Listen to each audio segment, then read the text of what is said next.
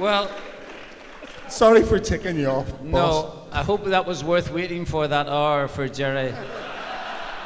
Honestly. Gerry went to the toilet, not to go to the toilet, but actually to read his script again, you know?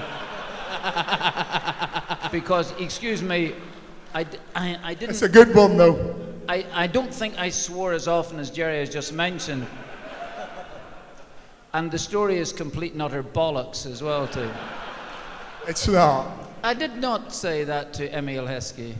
I wouldn't. I just said he was fantastic, and Gerry, you're crap. Yes, that part of the story is probably very, very true.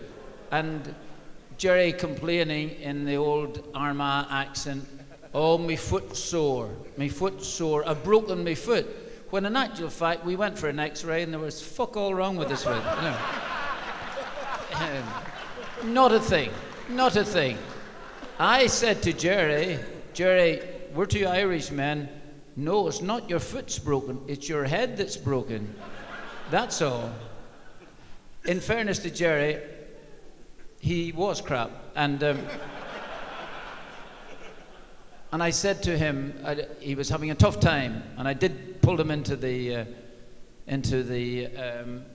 my office one day, and I said to Gerry, it's not working out here. And he said, but you haven't given me a real chance, Gaffer. I said, yes, I have. I've played you for 4 minutes. And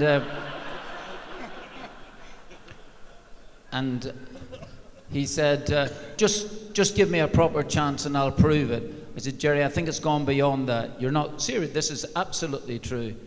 And he said, okay, fine. I said, I will. If you get a chance, you've got to go and do it.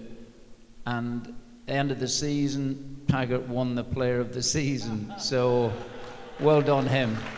Brilliant.